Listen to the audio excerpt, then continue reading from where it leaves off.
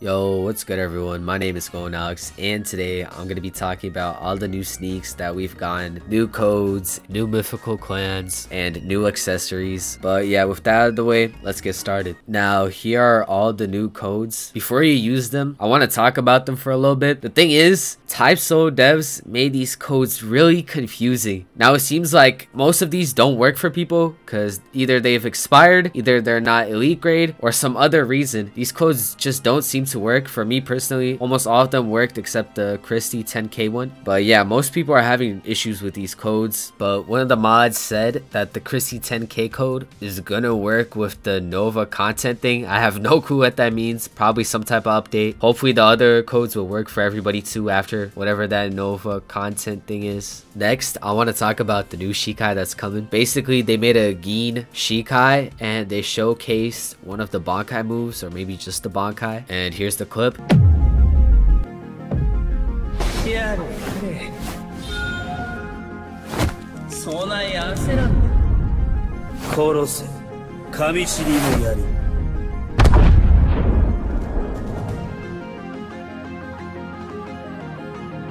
But yeah, this Shikai is coming when Hell drops. Like they said, there's gonna be no new Shikais until Hell drops, so we just gotta wait till the Hell update comes. Now, there is also a new screenshot of what looks like to be a True Bankai. So you can see it's like, I don't even know, some type of pole, some type of hammer. Probably wind, could be judgment, I guess. Alright, also I want to talk about how there's gonna be new mythical clans. So basically, they took away Kurosaki and replaced it with Ouroboros. So Ouroboros now has the same stats as Kurosaki. And now Kurosaki is going to be a Quincy mythical clan. And then for Soul Reapers, Sozosei is going to be a mythical clan. Then finally for Arankars, I'm not even going to try to pronounce it, I just put it on screen. But you know, that's going to be their mythical clan. Looks like it's going to be added next update, so that's something. Next, I want to talk about two new moves that are being added. Both of them are keto moves. One is for Quincy's, one is for Soul Reapers. Here's the Quincy one.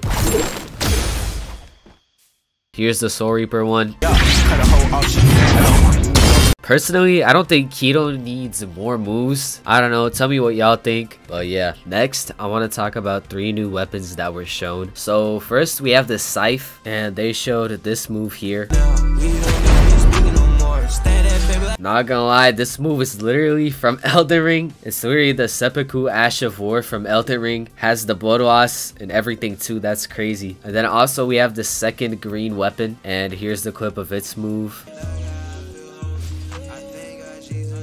And then finally, one last weapon I think you guys missed, but it was when he showed the new Quincy Keto move. If you look at the end, you can actually see these two purple daggers. They kind of look like the Sun Jin Woo daggers, I guess. But yeah, last thing I want to talk about is about the shiny Ouroboros pendant. So basically, it's a shiny version of the regular one, and it looks like it gives a custom mode theme. I'm guessing that means like song or something. And so far, I haven't seen anybody with it. I haven't even seen a picture of it. Haven't even seen the stats of it. Nothing yet, but I do have a clue to what it looks like. So if we look back to the video of Gin's Bankai, we can see the dev that's using it. We can see he's wearing an Ouroboros pendant, but it's gold, and every other regular one is just plain black, but this is the only one that's gold, so it's most likely shiny. If you guys have any other info about this shiny Ouroboros pendant, please join my Discord and message on there. Any info that you have, anything helps. I'm low-key hyped for this next update. Looks like a lot of content is coming. But anyways, thank you guys so much for watching, and yeah, see ya.